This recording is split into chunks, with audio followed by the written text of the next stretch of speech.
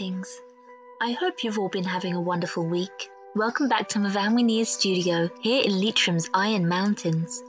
My name is Harriet, and today I will be sharing another short Drawloween time-lapse in my sketchbook. I'm working from the prompt list from Mab's Drawloween Club. Today's video footage is from day 11, Tarot.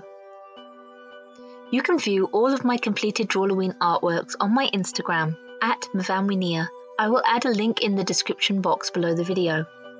For this drawing, working again in my mid-tone sketchbook, I started loosely sketching out the composition with a white colouring pencil. I'm then building up and defining the sketch with a contrasting black pencil, then filling in blocks of detail, continually reshaping the lines and tonal values with an eraser. I'm using primarily the black pencils from the 𝕠𝕠𝕪 black and white tonal colouring pencil set for the main bulk of this drawing. The blacks in this set include a standard black, one with tones of blue and one with green tones. You will see the difference in each of my characters' hair tones. I'm gradually blending in brighter colours throughout the drawing with Faber-Castell classic colouring pencils. This gives the black shading a depth of colour and helps create an atmosphere in the piece. I will link my tools and materials below the video.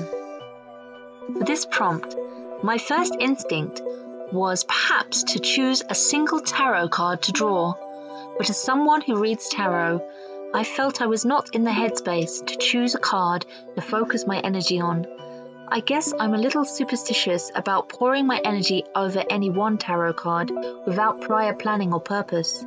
So I decided to draw a tarot reader and her querent or inquirer. Even the cards on the table are represented a little vaguely. Overall, this was a quick little sketch, taking me about an hour or so in real time.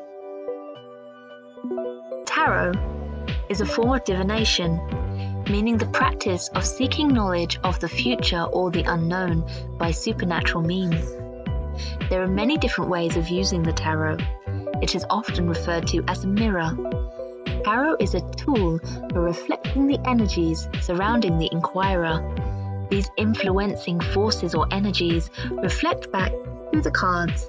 They take on the form of an archetypal language of pictures, characters, and symbols, arranged in various sequences after seemingly randomly shuffled by the querent. There are many different spreads or ways of arranging the cards for various types of readings, depending on the type of knowledge that is sought. Their most common usage is for understanding the state of an individual's psyche at the instant the cards were shuffled, mapping out your psyche or a portion of your current life path. That old esoteric maxim, as above, so below, displaying a portion of a greater pattern. It is being revealed as the veil of incomprehension is briefly pulled aside. Perhaps Carl Jung's theory of synchronicity comes the closest to giving us a quasi-scientific explanation. The word means meaningful coincidence, a term used by Jung and the eminent physicist Wolfgang Pauli. The two great minds collaborated in an attempt to define clusters of coincidences.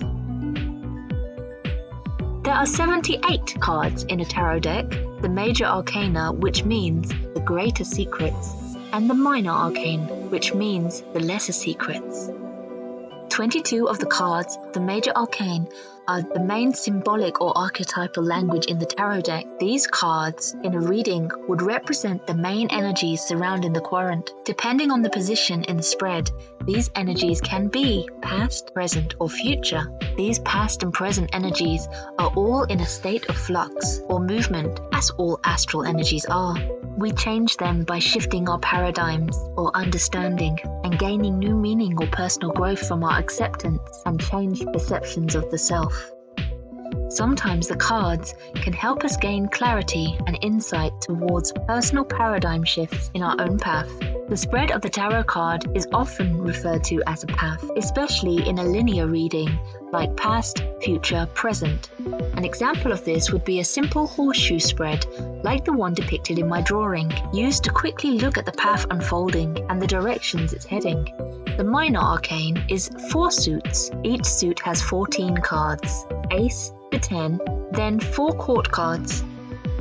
At a glance, it clearly resembles a deck of traditional playing cards that most people are familiar with. Indeed, you can do divination with these cards as well. The 4 suits are wands, also known as staves or batons, corresponding to clubs on the playing cards. Pentacles, also known as coins or discs, that corresponds to diamonds. Swords to spades, and cups to hearts. The actual symbols represented in each of the minor suits appear elsewhere in myths and legends of Ireland. The legendary people of the goddess Dana, the 𝕙𝕤𝕐𝕠𝕪, spoke of 4 magical treasures: a cauldron, a sphere, a stone, and a sword. Similar symbols appear in Hindu art: a cup, a spectre, a ring, and a sword, and in the Greek goddess of fate, Nemesis, whose symbols included a cup, a wand of applewood, a wheel, and a sword. Such symbols are also linked with the 4 elements. Wands are fire, representing your power, passion, will, intent, and drive. Earth is pentacles or coins, to represent materialism and wealth, personal possessions and income. Water is cups, dealing with emotional thought over logical thought and spirituality. Then air is swords, mainly representing the ego, logical mind, and personal thoughts. In turn, the 4 elements form one of the foundations for Western astrology, which groups the 12 signs of the zodiac into 4 larger groups, each governed by its element. The major arcana remains elusive, for it does not correspond to anything we can recognize today. With this, it has spawned an imaginative range of theories regarding its origins. Ancient Egypt is a popular background for speculation. Some stories connect cards to the writings of Hermes Trismegistus, the legendary writer of the Emerald Tablet, and other such magical manuscripts. A culture closely associated with tarot is gypsies, a word that is believed to have derived from the Egyptians.